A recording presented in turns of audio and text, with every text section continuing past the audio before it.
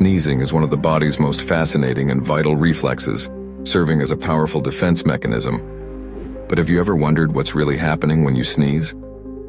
Let's dive into the science of sneezing and uncover the secrets behind this explosive bodily function. When irritants like dust, pollen, or smoke enter your nose, specialized cells in the nasal lining detect these invaders. This triggers a signal to the brain, which in turn sends a rapid message to your body to prepare for action. The diaphragm contracts forcefully while your eyes instinctively close, and with a sudden burst, air is expelled at speeds up to 100 miles per hour. This rapid expulsion helps clear your nasal passages of unwanted particles, protecting your respiratory system from potential harm.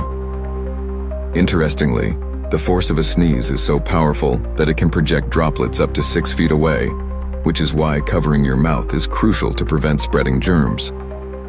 Sneezing can also be triggered by bright lights, a condition known as photic sneeze reflex, affecting around 18 to 35% of the population. So next time you sneeze, remember, it's not just a simple reflex. It's your body's remarkable way of keeping you healthy and safe from unseen threats.